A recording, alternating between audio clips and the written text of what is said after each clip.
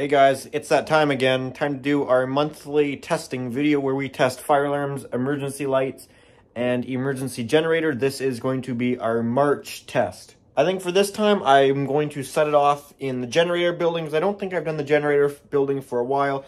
Do this building all the time, obviously, since that's where most of the fire alarm system's located. And like one of the later months in 2022, towards the end of 2022, I did that new shed out back over that way. This time though, I'm going to do the generator building. So I'm going to start off with the fire alarm. I'm going to set it off in there. We'll do our walk around where we check to make sure that the fire door has closed and make sure that all the horns and strobes are horning and strobing. Yeah. Actually, let me switch the camera around too, because right now it is set to 4K 30 frames per second. So we're going to change it to 1080p 60. There we go, 1080p 60. The reason I don't do 4K 60 is it doesn't let you jump in between lenses at 4K 60, whereas it does at 1080 for whatever reason. Didn't think that through. I need something to actually set the smoky pokey or the heat detector with. Let's do real smoke, actually.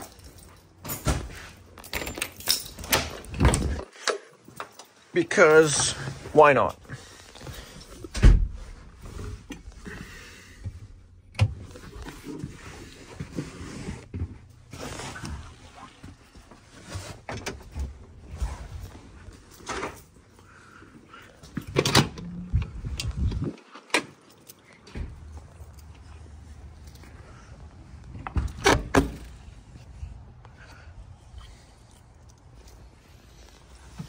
Which one's the smoke? That one.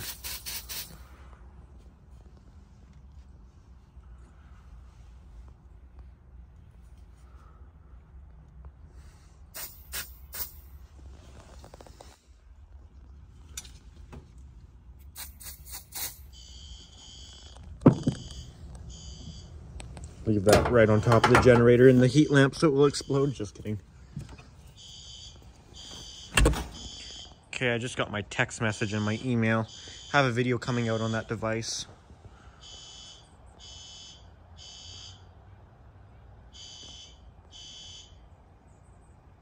Trying to get the strobes to flash on camera. There we go. Strobes are really difficult to pick up on camera.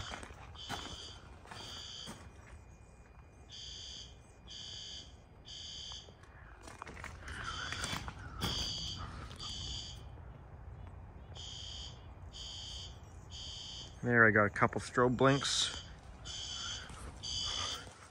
Okay, both our outdoor strobes are good.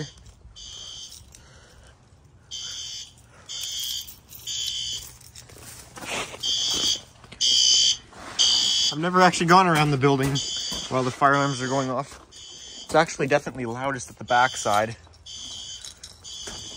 Makes sense, that's kind of the way it's shooting across.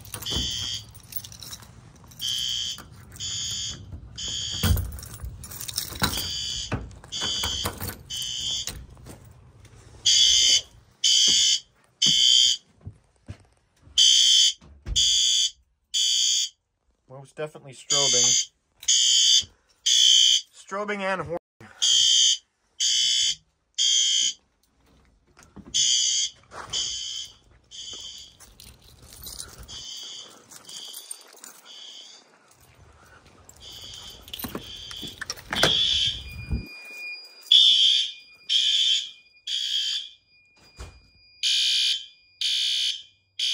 Main area horn strobe is good. Bathroom door shut, didn't latch. It should be latching, but it doesn't seem to. This door handle is so incredibly stiff. Oh, that time it did. Bathroom strobe is good.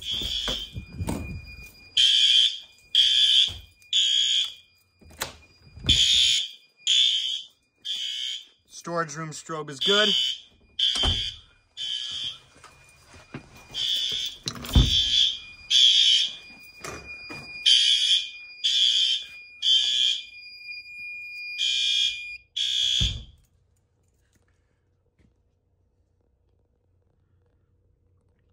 smoke, photoelectric smoke detector in the generator building. I'll give it a little bit more time to sit there because I did use real smoke. So in the meantime, I will set off our CO detector. I should get some real CO spray and do it someday. I've been too cheap for some reason.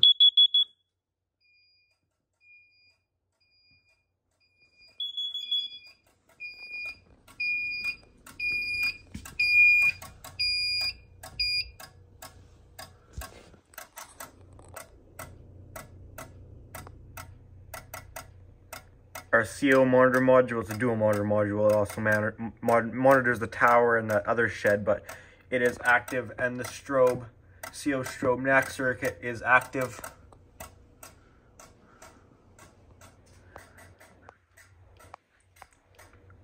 So our carbon monoxide strobe in that room is active, or up there is active.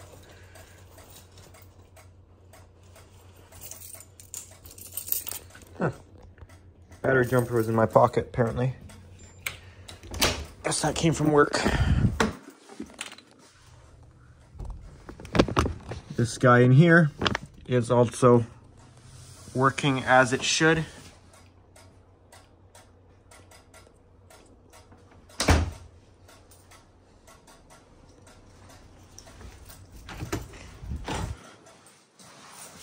Bathroom, all good.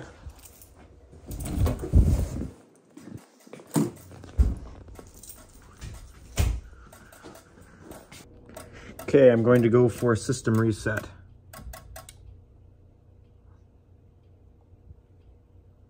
That's the drill, not that one.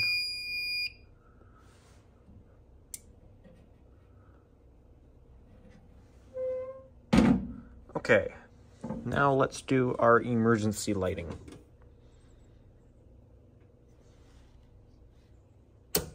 That circuit does all of the emergency lighting at the back, that one there, and the washroom. This one here does all the emergency lighting at the front, and this does the generator building and that other shed.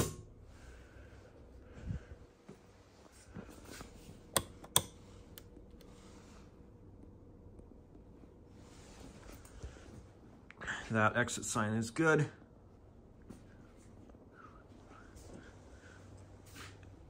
This emergency light up here is good.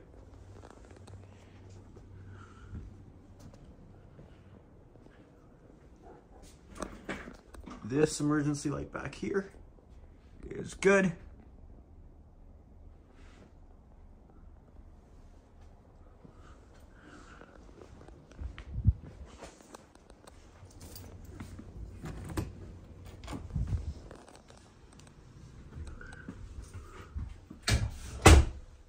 Bathroom emergency light is good. Fire door should hold open now that the fire alarm is reset.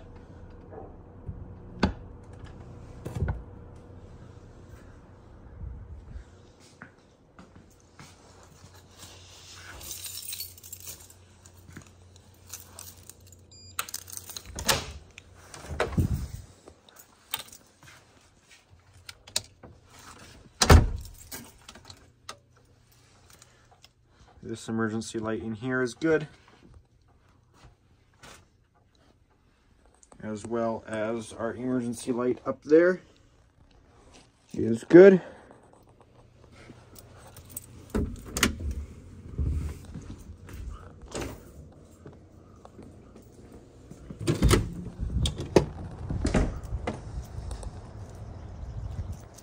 As far as outside here,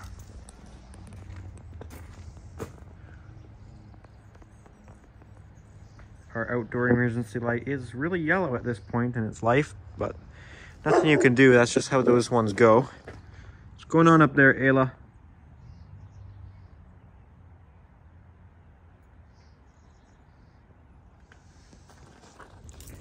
Generator emergency light is good. I should take that before I forget about it.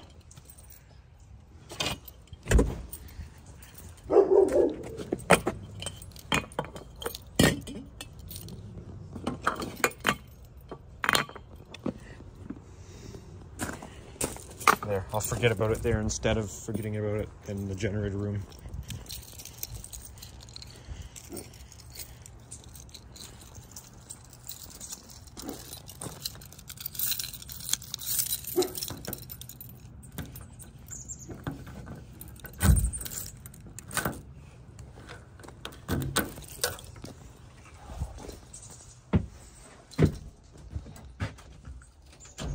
This guy's all good.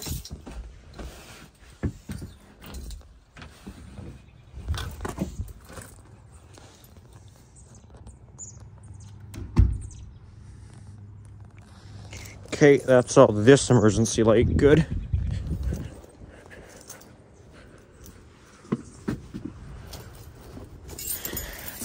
Just about forgot.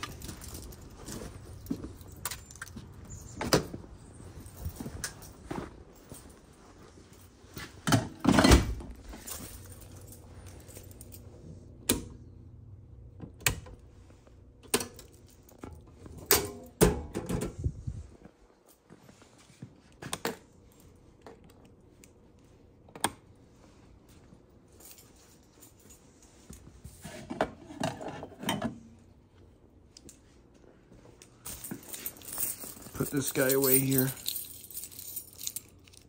Where is the key?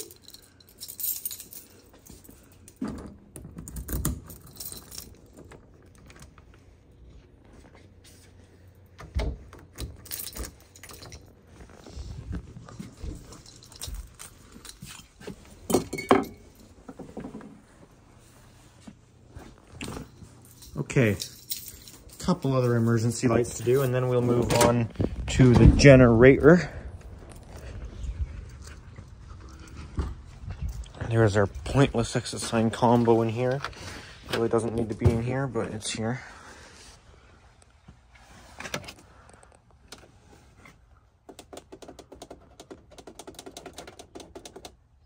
Good, good, good.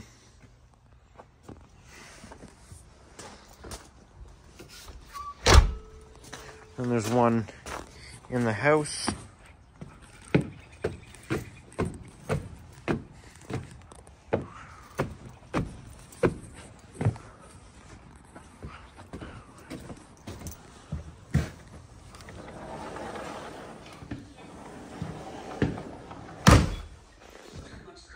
What's going on there, Ayla?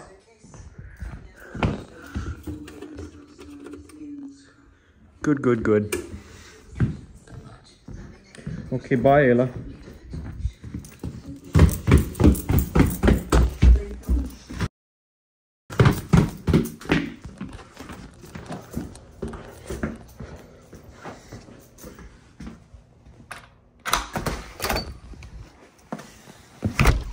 Does that need to be locked? I don't know.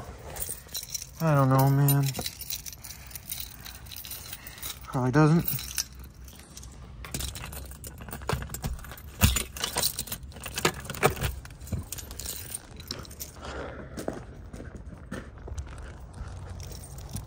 Right. This thing.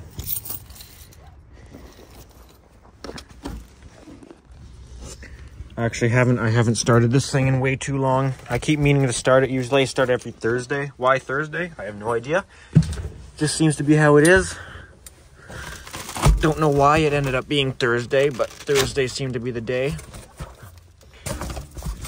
Couldn't be Monday, because Monday is too soon in the week. It couldn't be Saturday, since I got not usually around. Couldn't be Sunday, because that's my relax day and do other crap. Nothing really wrong with Tuesday. Upload a video on Wednesday. That's not an excuse at all, so it really could be on that day too. And Friday, that's Friday today. Friday's just I'm too tired on Friday. Friday has me falling asleep at like 8 o'clock. Joke on, fuel on. I think I'm burning my hair on that light bulb, actually. That's on. Just to start. Come on.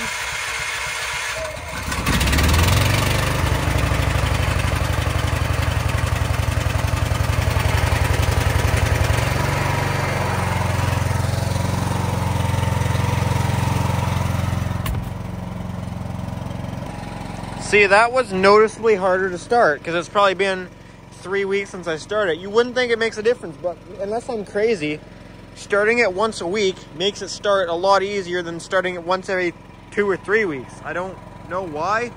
A lot of you guys asked about this bulb up here, this red bulb. It's just an indicator to show when it's running. I installed that like a month ago. I got a video coming out on it, I think in April at some point. I could do a load transfer, why not? COVID. What the hell? Where's my tripod? Oh, I don't need a tripod, whatever.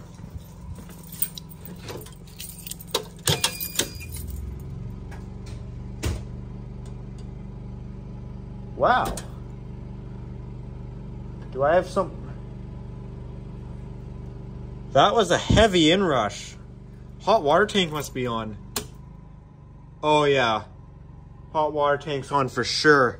I don't know if you guys, for any of you guys that have heard my load transfer before, usually the generator barely flinches. Like the generator can handle the inrush current no problem. But when I switched over to generator that time, the generator really went, That's because the hot water tank is heating. Like, watch if I turn the hot water tank on. I'm sure you guys...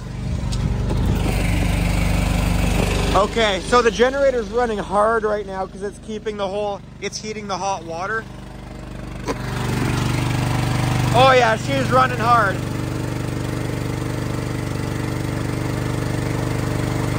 Usually it hits around 2,700, so the RPM is higher. And look at that, almost 4,000 volt amp.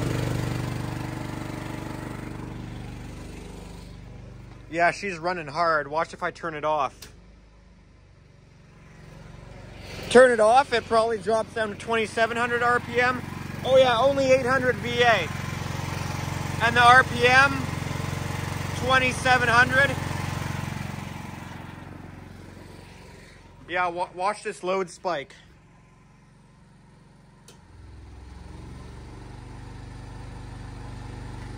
The lights handle it well though. Like, okay, some of those LEDs do. Okay, I'll stop freaking with it. It handles it, but that was certainly, when I transferred load over, when I transferred the load, I certainly heard it rev up like a lot more aggressively than it usually does. So that explains it. We threw a lot more load on it, half. That's almost 4,000 VA. Yeah, that's pretty significant.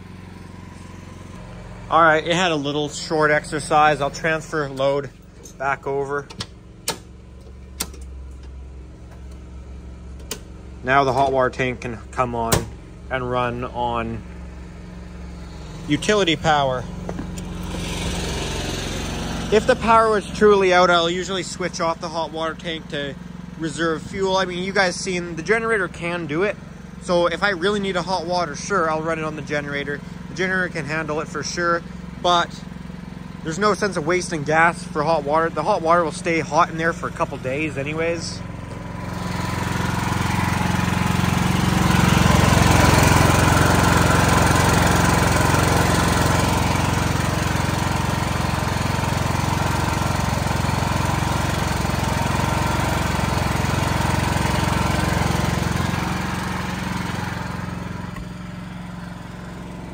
Let the fuel out of the line, then we'll shut her down.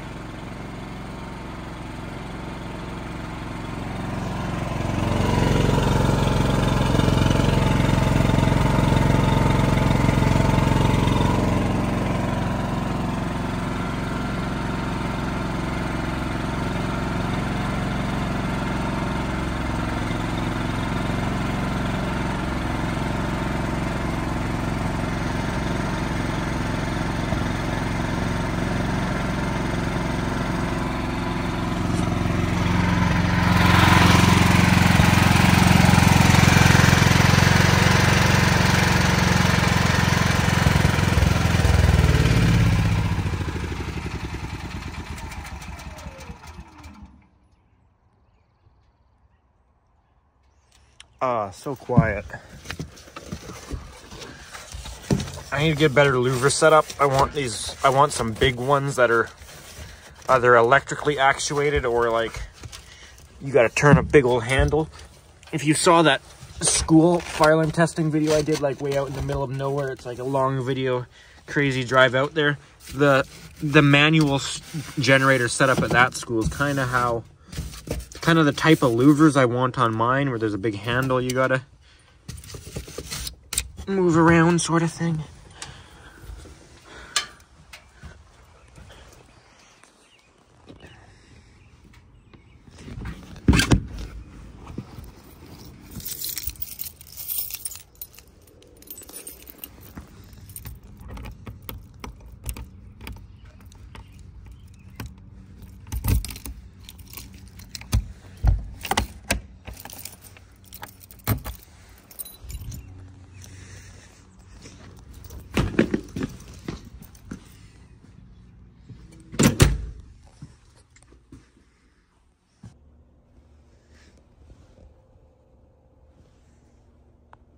All marked down.